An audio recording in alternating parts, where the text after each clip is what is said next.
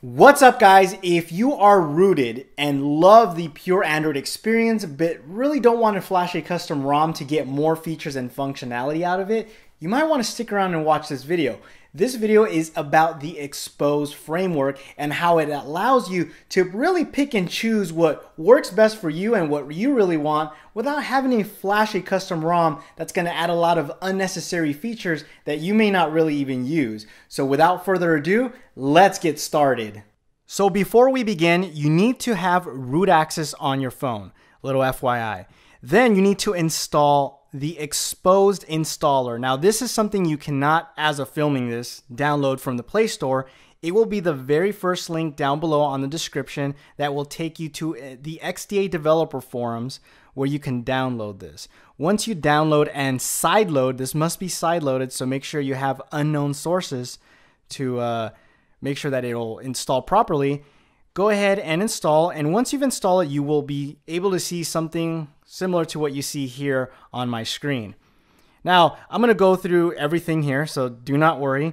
The actual application really doesn't do anything in itself. You need to install modules in order for this to work. Modules are sort of like the hooks that other ROMs have, or features, let's call them features. For example, Paranoid Android has that Pie menu. So without having to download Paranoid Android to get that Pie menu, I can just download a module that allows me to do those features or functionalities. And that's essentially what Xposed Framework does. It allows me to do a lot of things that custom ROMs have, but without having to, of course, download those custom ROMs. So here, the very first thing you want to do is actually install the framework. And since I've already installed it, I'm just going to go ahead and hit update or install. It's really not going to do much. Go ahead and push on OK. You will need to reboot the phone after this has finished, which it should prompt you, but in case it doesn't, make sure to reboot your phone. Once you're done with that, you need to download modules, because essentially this really isn't going to do anything until you start downloading modules. So let's go ahead and push on download, and you'll see a whole bunch of different modules, and I'm not going to go through every single one of them because this is like trying to go through all of the most of the applications in the Play Store and explaining what they do. It's pretty much self-explanatory. They have descriptions on here, so make sure and read it. For this demo video, I went ahead and installed a couple of modules, and as you can see, one of them is not ticked.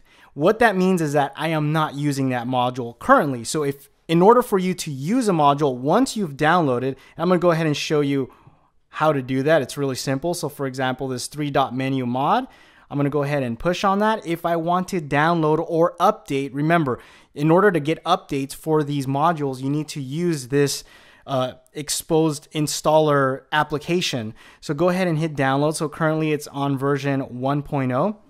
And if there is ever an update, you'll have to go through here. So I'm going to go ahead and push on install. Typically, when you install a module, you will need to reboot your phone. I'm going to go ahead and, in order to use it, I'm going to go ahead and go back. It will give you a notification that it's not activated. That is exactly what I was showing you earlier. When you push on modules, it is not activated. In order to activate it, you're going to have to go ahead and push on that check mark. To activate it, in most cases, you will have to reboot your phone.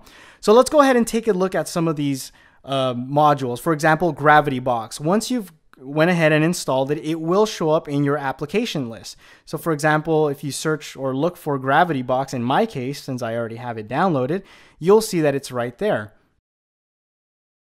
And you can see that it offers a slew of customization and tweaks. So for example, if you've already paid attention to my status bar, you'll notice that it is white. So I can go ahead and go to status bar colors, and right now the icon colors are white. If I wanted to change those to red, I'm going to go ahead and do that, and you can see easy as that. Now it matches the back of my Nexus 4, and I can go ahead and do a lot of different modifications. I can make the status bar transparent, sort of like KitKat. Pi controls this. Certain modules have a lot more features and functionalities, like this one, Gravity Box, offers a lot of different things. If I wanted to hide the clock, I believe I can do that here. Or for example, right now I have hide AM and PM because it really doesn't make sense for me to have that. So once this clears, I'm going to go ahead and clear that really quick. It should show the AM and PM. So if I want to hide it, I'm going to go ahead and show you that. Now, in most cases, you will need to reboot your phone to see the changes. In this case, Gravity Box, you are seeing them, in real time. So if I want to have the clock centered, I can do that, which kind of gives it a different look.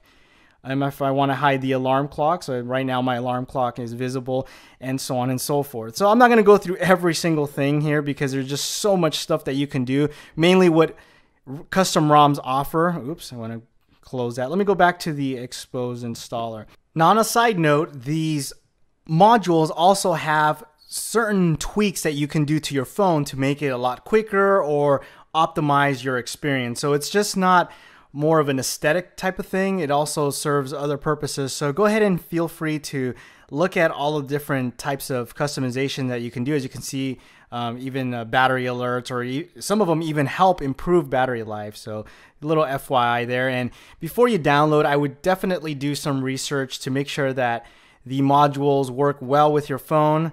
The last thing you want to do is, screw your phone up. So definitely do that. And always, of course, since you are rooted, make sure you do an Android backup before messing with anything that might screw up your phone, because the last thing you want is to be upset because it didn't work. But so far, I haven't had any issues. Then again, I haven't tried every single one of these modules available, but for the most part, it works really well. So there you have it. That is Xposed Framework for you, and it keeps getting better and better every single time. Really impressed with it, as you can see all of the features and functionalities. If you guys truly enjoyed the video, make sure you give it a thumbs up, and also reshare this with all of your friends and family. Until next time, adios.